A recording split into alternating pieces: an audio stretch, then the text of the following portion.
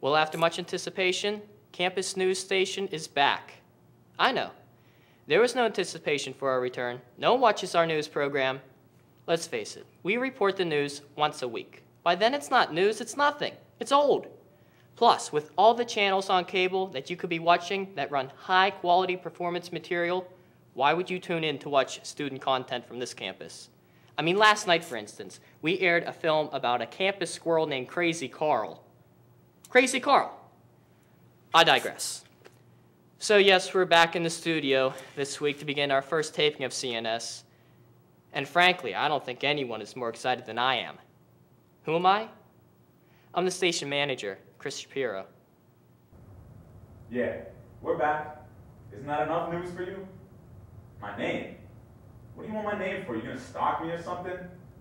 What's next? My social security number? My blood type? You wanna call me something? You call me TD. That's what I am here. I'm the technical director. TD, that's what you call me. And if I like you, I'll let you call me Razor.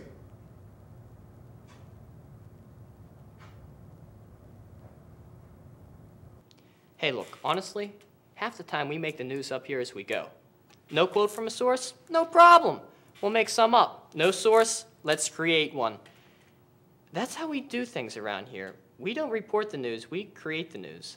No one watches us anyway. Heck, I don't even watch the show. Hello there, I'm Doug Flavor, head news anchor here at CNS. And yes, we're back for another action-packed breaking news year, even of the highest caliber. I even went out and bought a Parker. I think that's what you call it. I'm not reading that.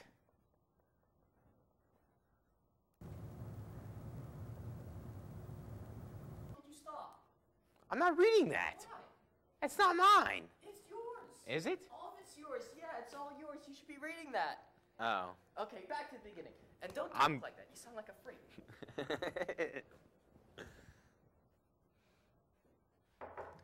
Hello there. I'm Doug Flavor, head news anchor here at CNS. And yes, we're back for another action-packed breaking news year of the highest caliber. I even went out and bought a parka. I think that's what you call it. Poncho. He means a poncho. He went out and bought a poncho for when he does the weather report. Anyway, back to more pressing matters. Unfortunately, our viewing market has dropped 50% this year. Poses a problem. You see, we used to have 2 diehard fans who watched the show every night, even though it was the same show all week. Who were they? Well, the first was an 88-year-old retired lifeguard who went by the name of Harry. And recently, he went to patrol that great swimming pool up in the sky. He's no longer with us. The other person is a over-energetic freshman who we call Fanboy. And he appears to have no other life other than CNS. I hate that kid. He followed me home last night. Wanted to know when we were going to start filming for the next semester. Harry never did that. I liked Harry. We miss Harry. I mean, basically because he was a major ratings booster for us. He would sit in that recliner all day and watch our show. I think it had something to do with him not being able to get out of the chair that kept him watching. What? Harry's dead? Why? Hey, what's happening, man? Hey, how's it been, man? Long time no see. Yeah. Oh, wait. So how'd that blind date last night go, huh? What'd you think of Shelly? Would've been nice to know ahead of time she didn't speak English. Hey, man, that's my sister's cousin. Morning, fellas. Morning? It's 6 p.m. at night. He operates on a different operating grid. Don't go there with him. Whatever. So how's your summer? It's pretty good. Yeah? I liked it a lot. Yeah? Yes, Doug Flavor is our head news anchor. We auditioned for news anchors last year. He was the only one who was interested. I mean, I even paid people to come to those auditions so that I would have some reason as to why I couldn't give him the job. But they never showed. He was the only one. I had to give it to him. You bet your steel-toed boots I'm excited about our new fall semester. I got in shape over the summer. I was on this water and lettuce diet. Lost about 345 fat cells. Yeah, I counted. I don't like him either. Him or Fanboy. I hate them both. I think people are just jealous of me. I mean, let's face it. Everybody knows the man on the camera.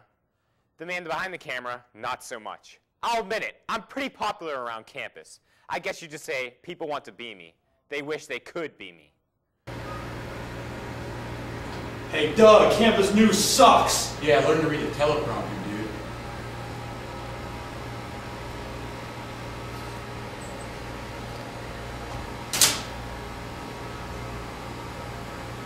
Where are you guys getting these videos? I demand to know!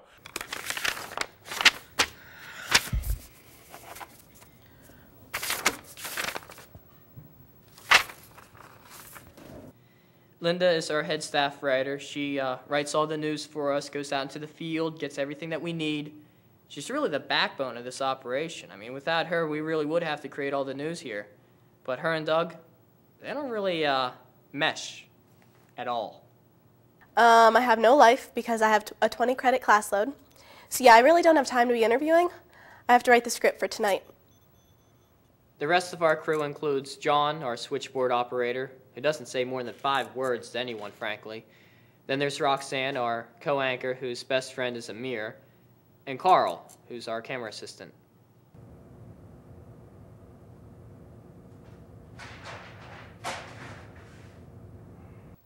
Hi, I'm Roxanne, but you can call me Roxanne, and I'm the co-anchor. Guys, can we start over? This is my bad side, and I need to fix my hair because I'm trying to make it big here, and this isn't going to work out. And can we take a break? I need to get my nails done. Guys, serious. Hello? So we're going to open with the statue dedication and run the B-roll of its construction. Chris, when you were at the ceremony, did you get any interviews from any of the students? Yeah, I typed them up for you. Hang on. John Smith is one of your sources? What, he was there? 500 in attendance? I thought the campus paper said only 250. What are you, mathematician? You round up.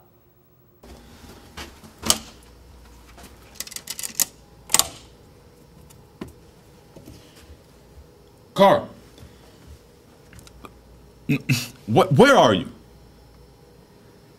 Where am I calling? I'm using I'm using the payphone in the Highlands because my cell phone it fell in the snow. I don't want to talk about it. Listen, where are you right now? Why? Why? Because we need you to film tonight. Listen, I'm running out of quarters. You get your sorry sagging butt to the studio because we need you. And if you're not there, you don't even want to know what's going to happen. And you owe me 25 cents. Last week, I asked Carl to paint the green screen. He asked me what color. TD is really hard on Carl. Actually, he's hard on everyone. I honestly don't think there's a person he doesn't hate. Maybe Chris. How would I describe the teamwork here at the station? It's like a bunch of senior citizens trying to organize a rock and roll. Take dos. So Chris, did you get any interviews for the statue package? I gave them to you. Those are quotes for the script. We still need footage of the students actually being there. Well, you should have told me that before I went there. Oh my God. Yeah.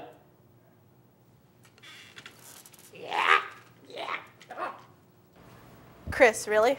Yeah, I mean, I was at the statue dedication. I'm part of the student body. You can just interview me. This is so unethical, not to mention it doesn't make any sense that I'm interviewing you in a hallway when we should be out at the statue. Look, first off, sweetheart, don't get all ethical with me. And second, it's raining outside, so there's no way we're going to trek across campus to stand in front of that statue. Fine, whatever.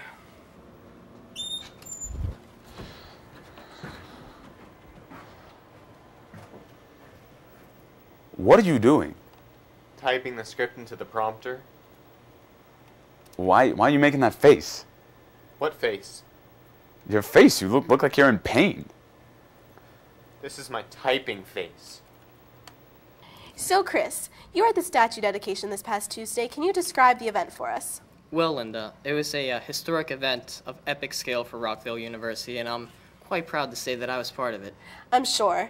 Now, some students on campus were disappointed with the appearance of the statue. What is your opinion of it? Well, it took me a while to figure out what it is. I mean, from the side, it kind of looks like a puma. Right, moving along. Many organizations on campus have expressed concern over the possible threat of vandalism. Do you think the statue is in any threat? What was the question? TD. Okay, so can you read my weekly weather question, because I have to give it to Linda, and sometimes I feel like she doesn't like me, so I really need you to read this. Okay. No. Let's see what we got here. Clouds are formed from the following material: cotton balls, cotton candy, cotton fibers, or water vapor. This needs work. This needs work.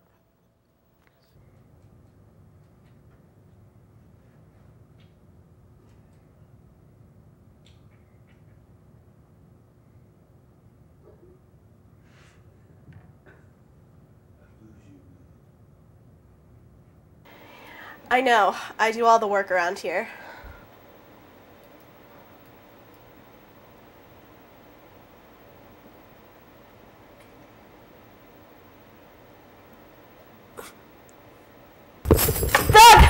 What's the problem? Okay, I'm having a breakdown right now. Okay, do you think that this eye is bigger than the other one? Do you mean your eyeliner? No, like the actual eyeball. Do you think it's Seriously? It's twice as big. Oh my gosh. are you joking right now? No, I'm serious. You should get that checked out. Maybe start wearing an eye patch. Shut up. I'm serious.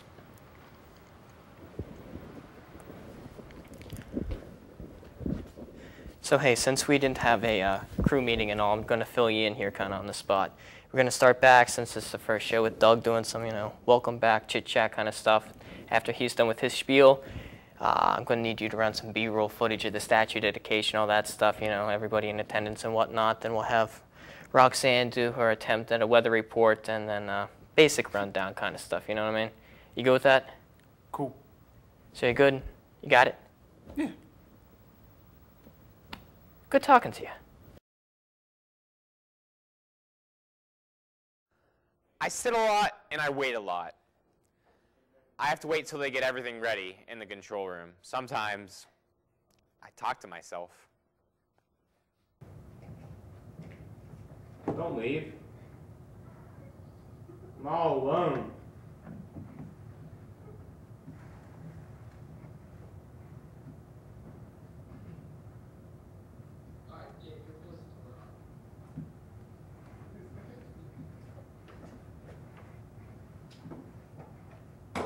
My lips are so big, they puckered up for the news.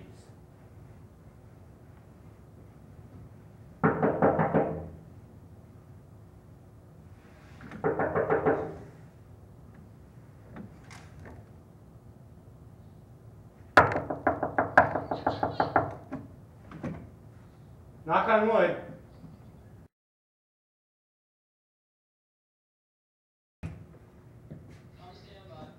Stand by.